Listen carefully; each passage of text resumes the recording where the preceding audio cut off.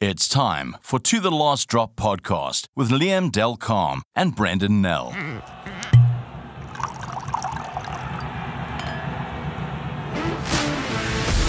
We're back. It's episode 8 of To The Last Drop. Brenden Nel here and Liam Del Carme with me.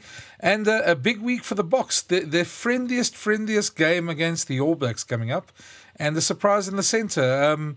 Interesting choice of team there. It is. They told us weeks ago that they would edge towards what is the best 23. And what we've seen now is that they are edging close to the 23, but they still throw in one or two little curveballs. And then I suppose also a little bit understandable in that a guy like Canan Moodie, who's done so well on the right wing, he seized these opportunities. But just to have a look at him in a different position, there has been a lot of talk of him potentially playing 13, and now he's been given that responsibility in a very, very big test. When I say very, very big test, it is the All Blacks. There's nothing much riding on it apart from it being a test against the All Blacks, but still a big challenge, no doubt, and a very interesting selection, as you noted. Yeah, and look, I know the Bulls have been talking about playing him at 13 for quite a while now, so obviously that's also got through to the Boks. But I sort of wondered to myself this week when they made the selection that would they have done this if he hadn't had 2 man of the match performances in a row? And maybe that sort of tipped the selection a bit, that they felt, well, he's in such good form, now is the chance to try it rather than do it later on. Yeah, it's one of those things where you have to weigh up keeping the winning team and sort of keeping momentum, and still weighing it up against still making a couple of changes and just having a look at a play in a different position and see him in a different light and how he responds in a different position. And I think it's brave, there's no doubt. But what Canan Moodie has shown so far is that he can rise to the challenge. So I think there'll be a lot of eyes on him, especially if the All Blacks come up with Rico Ioane in the opposite jersey. Yeah. Rico is the one guy who also made his debut at 19 and has grown into that role as well. And there's a lot of doubts on him in New Zealand, as there tends to be when a new player comes in. Somewhat unwarranted at times, but he's grown into that. And Canan's definitely shown enough maturity to warrant that sort of confidence in him. It's interesting, though, but what I found quite interesting, I mean, we could probably have expected at some point in this sort of lead up to the World Cup for them to do that.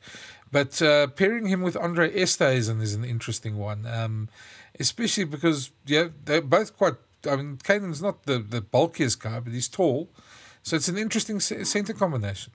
It is. It also smacks a bit of you've got a sort of a combination there that feeds into what the Boks did so well at the last World Cup, and it's the way they swarm, the opposing attack. Canan Moodie does make fantastic reads, defensive reads, and because he's gangly and he's got like these octopus arms and legs, he kind of gets in the way and he makes a proper nuisance of himself. And as I said, he reads the game very well. So. It is an interesting combo, there's no doubt, but I think it's one that can work. I mean, it's one that can certainly at least try and suffocate what New Zealand have to offer in midfield. Yeah, and I think we're probably looking at as well, which they won't say, but I mean, if Savea puts in a couple of big hits, they're hoping maybe a spilt ball there and Canan picks it up, or sort of pressurizes the defender, and that sort of makes a mistake, and obviously he gets there. And then obviously with a guy like Kurtie on the outside, you can cause some damage. But I think the big thing for the Boks, though, is they're going to have to start a bit better. Yes, that's been a topic of discussion. I just want to touch on one other thing about Moodie. It's interesting that he has now to play outside centre in this game, because if you go a horses for courses approach, you could have put some money on him starting on the right wing against Scotland, given the fact that a guy like Duan van der Merwe will probably occupy the 11 jersey on the other side in terms of an aerial battle. But I mean, I'm not suggesting for one moment that Cheslin Kolbe is not up to that challenge. I'm just making the point that a guy like Canan Moodie does offer you the tall timber. Well, I mean, Cheslin did basically cover him in the Lions tour as well. So so I mean, I don't think there's any worry about Cheslin's sort of abilities. I think what the Boks have sort of done is obviously Canan's in superb form at the moment, and he's really grabbing. Yeah, he's very much the man with momentum. There's no doubt about that. So playing him again is probably not the worst thing. Let if the guy's in form, let him play. I mean, I suppose most coaches who worth their salt will tell you that. Yeah, no. And just looking at the other selections, I think interesting the same back three that was at Twickenham last time they played, with Kurt Lee and Makazole and Damien Willemse. So yeah, I suppose they're looking a bit of that same sort of Twickenham magic where Kurt Lee sort of scorched England last year, and hopefully get the same sort of space and sort of sidestep again on attack. You kind of reminding me of now that old saying about you being as only as good as your last game, and obviously they were outstanding in that one. But going into this game, they probably all three of them have a point to prove because of what the trio did, last week. The other guys who vacated those jerseys. So they can't slip up in this one. They want to probably keep up the pressure and maintain the coach's interest in them, as potential starters against Scotland. So, but it's a fantastic trio. I mean, if they get going and play properly off each other, the All Blacks could have their hands full. Yeah, and looking at that Welsh game, I don't know how much we take really out of that other than confidence and momentum. I don't think Wales put up much of a fight. I don't think we have to talk too much about that game. But, it was nice to see the Bok engine running, sort of in third gear, fourth gear. But not much, I suppose, other than confidence, not much more than that. It was a poor Wales team, let's be honest. But you can only play what's in front of you, and I thought the Boks did that. They did that well. I mean, they didn't start that well, but they found the gears that they needed to late in the game, and they looked good. But I wouldn't read too much into that performance, apart from, as you say, a confidence booster. The rest of the selections against Wales, I mean, I look at a guy like Dwayne Vermeulen coming in. We spoke a little bit about that. I mean, Jasper Visser almost feels like he's sort of fallen a bit off the radar. In a game like the game against Wales, he didn't exactly sort of come to the fore. And we all know what he can be like when he's devastating. And it just feels like he's a bit off the mark there. And Dwayne's definitely the guy who can easily take the opportunity like he has all season and almost force his way back into that starting lineup against Scotland. Yeah, the sort of the word in the camp earlier this year was that, a guy like Visser obviously has been groomed to take over from Dwayne, on a more permanent basis. And that has certainly been the case the last year or so. But I agree with you, Jasper didn't necessarily seize the moment against Wales, and he didn't really seize the moment against the All Blacks when he got a start there either. So, and if you then look at Dwayne's performances, I think he's been outstanding in the opportunities he's got. So, they may have a rethink where the idea might have been initially to have a Visser start and then Dwayne come off the bench in the second half. That may warrant a rethink. I wouldn't necessarily abandon that plan just yet, because I think Dwayne brings immense value in the second half when more experienced and cool and calm heads are needed to close out tight, tense matches. And I'd rather have him on the field then. Yeah. My last point about this squad selection, probably just interesting to see another guy who can take his opportunity, Franco Mostert, Sous. And more than that, just the fact that the Boks have gone on the bomb squad bench with Jean Klein and Erkis Snyman. So it almost feels like they're playing them a bit as a combo more than individuals vying for position. And we probably see that a bit more at the World Cup. But yeah, great opportunity for Franco Mostert. That number 5 jersey hasn't been locked down yet. And we could see a bit of Sous going for it there. Absolutely. What we probably need to remember is that he was the regular number 5 for a while. In fact, started the last World Cup as the sort of incumbent number 5. They played the All Blacks, lost that game. And then Louis de Jager had 1 or 2 fantastic games. And Franco Mostert after that became part of the bomb squad. And I think he played after that tournament, the first 4 games against the All Blacks. All of them, he came off the bench. And has sort of established himself as a key, integral member of the bomb squad. So it's interesting that he earns a start in this one. I'm a big fan of Mostert because I think he's a very wholehearted player. He empties the tank properly. You never get the impression that his work rate isn't where it's supposed to be. So you get good, honest endeavour from him. So I'm glad he gets a start to see, what he can do from kickoff. And I think you're right. I think the virtues of a regular partnership, as we've seen with Jean Klein and Ardie Savea, is something obviously the Boks have invested in now. It's something that they probably want to use going forward.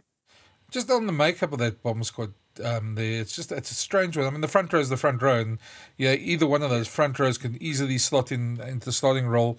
That's not a problem. But this time around, they've gone for the 2 locks on the bench.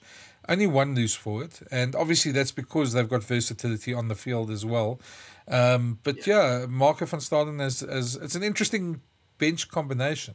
It's not one we've seen before, and also a bit of experimentation there to see how it works, the impact they bring in that second half. Yeah, I suppose Ardie does give you the option if you need him to play flank, he probably could do that. You could have a situation where a guy like, not necessarily that you want to do it, but you could play Mostert there in the second half and get one of the other locks on. So there are options.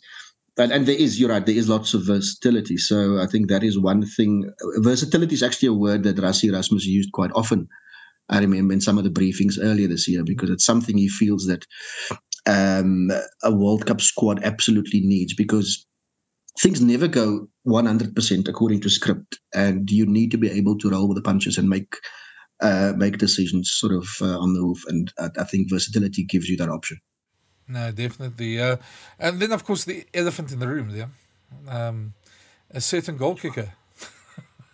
The one everyone's talking about, the one everyone's carrying on about. Look, I mean, to be honest with you, I think if we're going to go cliches, I'm going to say Stormer in a teacup. I think Manie Lebok is a fine goal kicker. I think he's one of the country's best. He happens to be going through a dip now. Most goal kickers, as we well know, go through a bit of a dip, and then ultimately they come out of it. He's going through one now, but if you were to judge Manie Lebok over the last 2 seasons, take into account URC last season, URC this season, even the bulk of his Bok tests, the man can kick. There's no doubt about that, and he's just going through a bit of a iffy patch. I think some of the angst is probably also generated by the fact that there's no sort of clear backup. So in other words, if he fails, then everybody goes like, okay, who's next, kind of thing. So there is that pressure on him. But as I said, I mean, I have absolute faith in his ability to kick a goal. And I think he brings a lot to the Bok team in terms of attack. I think we've seen them grow an arm and leg in that department since the end of the last year. Yeah, and I think, I mean, if you just have to look at the game against Wales, just 2 moments that there was the one try for Canan Moodie where he stopped his pass, went past the defender, I think it was Johnny Williams, and then sent the ball out there. Just the way he did that. And then the other one was his long pass to Damian Willemse, who ran a beautiful angle to beat the defence and score a try there. Those aren't things we've seen from Springbok Flyers a lot in the last 20 years. Those are the type of moments that we all want to see the Springboks doing, and he brings out those magic moments. Yeah, he's kicking, the last 2 tests, his kicking has been at 56%. We obviously wanted to be around about 75-80% like most people, but the Boks are backing him, and the big question is who else? And I think that's been a bit of my irritation, is that, we spoke about it before in previous podcasts, about the conspiracy theories and the Handré Pollard thing, and there was a moment yesterday where Jacques Nienaber answered the question about would Handré be going back to his club after the All Black game, and he said his short answer, no, he is going back to his club, and we've given him the squad and nobody else. And then he went on for another minute and a half saying how wonderful Handré had trained, and I sat there and I thought to myself, a short answer is a short answer. And I mean, that's the way Jacques speaks. So, I mean, I don't want to criticize Jacques for that. But by talking so much about Handré over the last sort of week or two, they've almost sort of kept that fire going of that conspiracy theory. It's rather unfortunate. And because that, I think, as well, has placed extra pressure on Manie. because there's all these people who think, well, when's Pollard coming back? And the truth of the matter is, if there's no injury, he's not going to be back, and Marnie's who you've got. Exactly. And the fact is, if you look around the rest of the 33-man squad, he is the recognized goal kicker now. So, but there's no point in moaning about it. Pollard wasn't fit at the time. The call had to be made. The call was made, and he wasn't ready yet. And the Boks now basically have to persevere. They have to back their own system. It's no point sort of dwelling on it now. Yeah, and the 33-man squad, to just end the Jock said yesterday, they've sent it through to World Rugby. It's finalised, and that's it. So, I mean, there's end of discussion on that one. Anyway, I saw a news outlet actually wrote a piece about the deadline looming and whether Pollard will be in, and I thought nothing has happened on that front to suggest that the man suddenly changed his mind. Yeah, I know. It's been a frustrating one because we all get the same questions and we all see the same headlines, and then you sort of think, but what are they seeing that I'm not seeing? So anyway, but that's where I'm going to leave that discussion because I get rather frustrated by that, and we don't have the time to delve into all of those things. We're gonna go quickly into a clip of Ardie Savea. He was chatting about the Springbok game and Ardie being a great competitor, and just saying that no matter how friendly this game is set up to be, in front of 80,000 people at Twickenham, there's no ways this is a friendly. Yeah, 100%. We've talked about there's no such word as warm-up for us. Every time we put on that black jersey, every time we run out, we're trying to do the jersey proud and I guess, do the legacy proud. So that's kind of out of our vocabulary at the moment. We want to go out there firing and banging. They're big men and they're physical, and they'll be looking at that last test around the first 20, and they'll want to come out firing and nullify us. And the way we started with Aussie, if we give that to South Africa, we're going to have a long day at the office. So, they pose a massive threat around their physicality, their threats around the breakdown. So we just got to, nail our structures, our game plan, and be ready and staying ready for things that go our way. You're with Brenden Nel and Liam Delcom on the To The Last Drop podcast. To be fair, Brendan, I'm not sure how many people used the word friendly. Didn't they use the word warm-up? Because I think the moment somebody uses the word friendly, you're going to get jumped on. Yeah, no, I think warm-up's probably the wrong thing as well, especially if you get the context of what happened in Auckland. You'd hope that they'd be a lot warmer by the time they start the game. And, they can't have another. I think that's the big thing for the Boks. They went out, Andre Esterhuizen said in the press conference today, he said, we owe ourselves, we don't owe the All Blacks one, we owe ourselves one because of the way we started in Auckland. And I think that's pretty much the Boks mindset. It's going to be a hell of a clash. 80,000 people at Twickenham, neutral field. It's the team. And the worst part about it is it means nothing at the end of the day. It doesn't. The only thing you can. There is a trophy at stake, isn't there? Oh, yeah. Yeah, that's all for the sponsors and all that stuff, but nobody really cares about the trophy. That's one thing about these things. Even in Rugby Championship and Tri Nations, the old days, we used to see the Freedom Cup and the Mandela Cup, and other than the first time they played for it, I don't think anybody. Have you ever seen one of those photos with them with the trophy again? Nobody. They take it for the sponsors. Those trophies are somewhere in a cabinet, and it's gathering dust, and will disappear in the mists of time. Yeah, I mean, nobody really cares who wins the Freedom Cup or the Mandela Cup or the whatever cup it is. I don't even know what this cup is, but it's as long as it makes the sponsors happy and they keep investing in the game, I suppose that's all that really matters there. It's going to be a massive game, we into the final stretch, and then it's. May I just add? I mean, I was thinking of this game and sort of the meaning of it, and it's supposed to be this warm-up game, and people talking about that. Well, why would the All Blacks play the Boks, ahead of World Cup in the sort of their last game? And then I thought back to the 1999 third and fourth place playoff at the World Cup, where as those teams walked out and they did the anthems, you also got the sense of neither side really wants to be here, and the game was equally flat. I mean, there wasn't. Look, I mean, I'm not suggesting for one moment the players held back, but it just lacked a proper sense of occasion. So there is a bit of there is that sense that we sort of revisiting old territory. Yeah. Moving on to a different note, I was the other night at Monte Casino for the South African Hall of Fame's function, inducting this 2007 World Cup squad into the Hall of Fame. It was quite a nice function, I must admit. A lot of the players, a lot of jokes going around about how some of those players still fit into their blazers 16 years on. Some of them still look extremely good. Some of them look a bit worse for wear. But it was a good function. Names, Brenden? No, I don't think we should go into too many names. Yeah, but it's not like we oil paintings ourselves. So but I think it was a good catch up and nice seeing all of those guys again. Some of the guys that I haven't seen for ages, like Wayne Julies, for instance. There was one that I didn't see for a long time, and it was a great function. So. Yeah, I'm sure. It's also funny how you bump into ex-players sort of years after they've stopped playing, and then when they recognize you, the sort of welcome you get is almost overwhelming.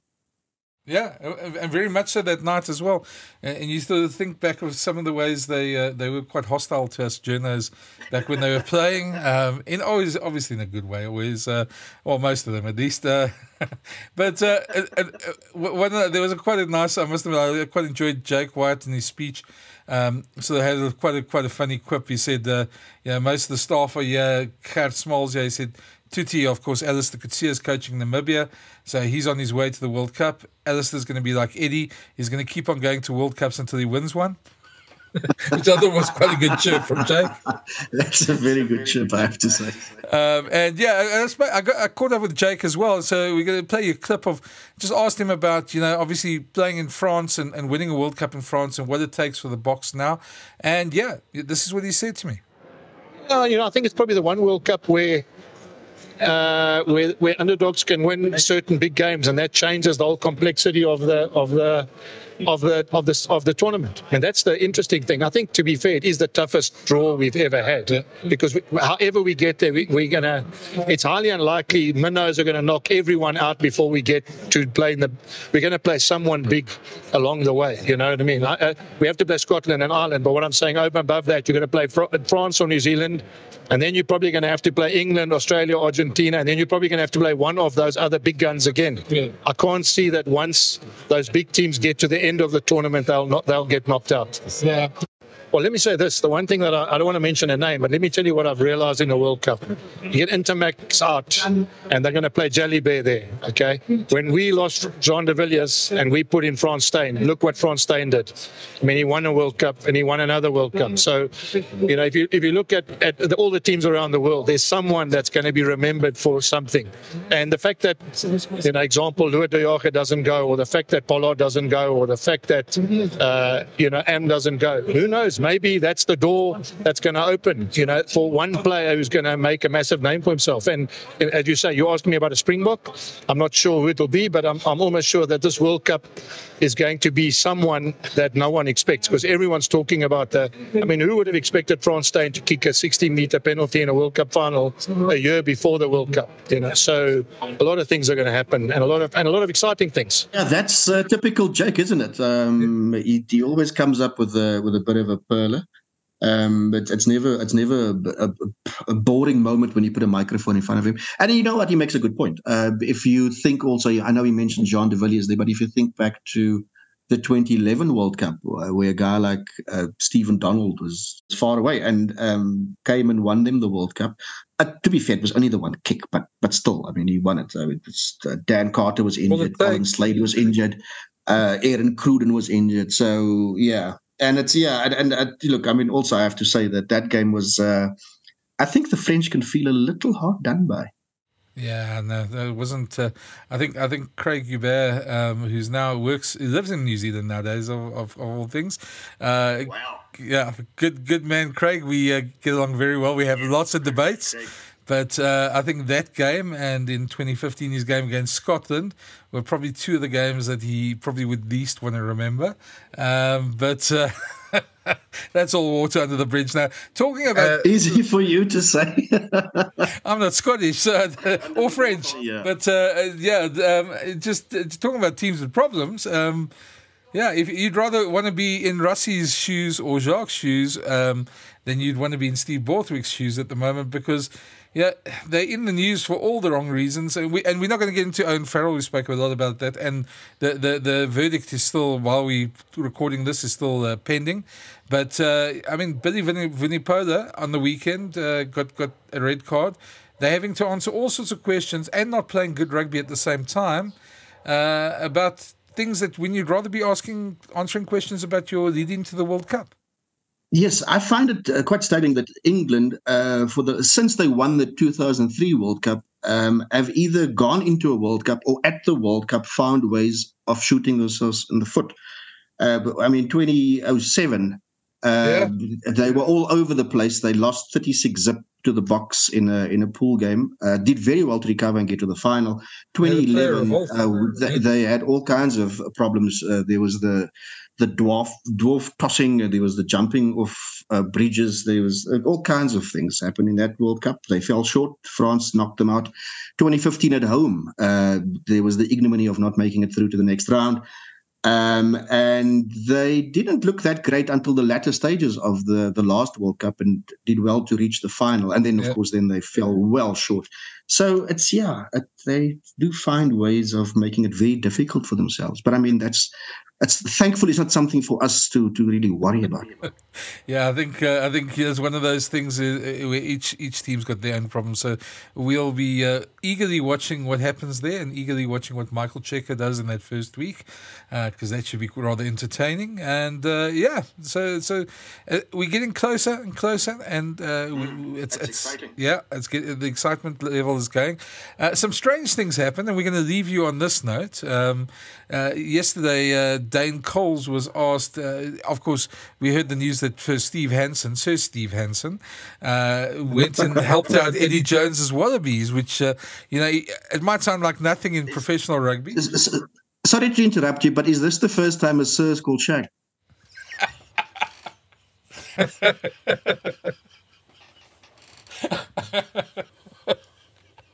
But anyway,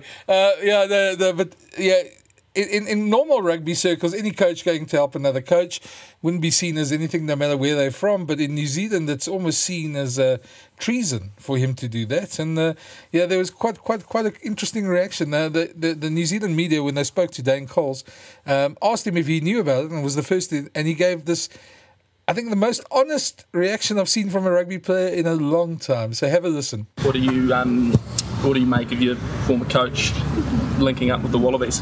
Who's that? Steve Hansen. Yeah? Well, actually? Yeah. Yeah. He has to turn up to the game. A few days. He might not be paid. What are your thoughts? Shaq, what are you up to? That hurts a little bit, to be fair. Yeah, mate. I'm actually a bit speechless. Does it sting a little, given what he's brought to the All Blacks? Yeah, it does kind of bit, he's a great man, and I suppose he can help out Eddie. Hopefully he doesn't tell Eddie all our secrets, but I think he'll be respectful, Yeah, that's just me trying to process what you just said. And that's it. It's a huge week. We'll chat to you next week after the All Black game. I'm sure we'll have lots to talk about again. Maybe a few red cards, maybe a few interesting things. But thanks for listening, Liam. It's been a good week. Let's hope. Can you give a quick prediction on the All Black game? I was hoping you'd spare me that. I'm gonna go. I'm going to go with draw. I haven't actually thought of that, so I'm going to sit on the fence on this one. I'm going to go for a good old 22-all draw. Look, I probably think the All Blacks might shade it from where they are at the moment, but I don't think it matters either way. I think both sides are good enough to bounce back and show their worth, so I don't think it really matters. They'll call it truce after 67 minutes with a score at 22-all. Maybe not that way, but we're going to certainly have lots to talk about. That's it for today. Thanks, guys, for listening. We'll chat to you next week, and enjoy the game. Thanks for listening, and a reminder, you can find all the To The Last Drop podcasts on the Brenden Nel YouTube channel, iono.fm, Spotify, player.fm, Pocket Casts, Google Podcasts, and iTunes, or wherever you find your favorite podcasts.